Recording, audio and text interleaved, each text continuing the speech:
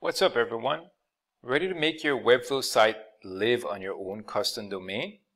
I'm here to show you how. Let's get started. First, in Webflow, go to your project settings and click on the Hosting tab. Under Custom Domain, enter your domain name and click the Add Domain. Webflow will provide DNS records you need to set up.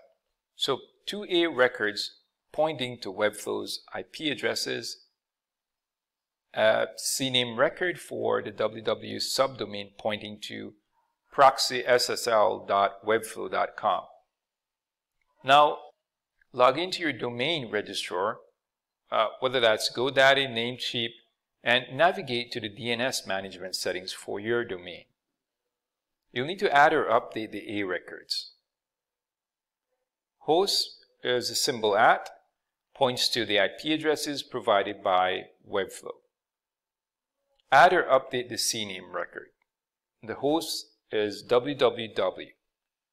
That points to proxyssl.webflow.com.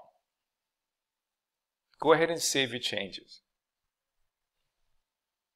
Back in Webflow, click Check Status to verify the connection. Once that's verified, you can set your primary domain. Wait for DNS propagation, which may take a few minutes to 48 hours. And that's it. Your custom domain is now connected to your Webflow site. If this tutorial helped you out, please like and subscribe, and I'll see you next time.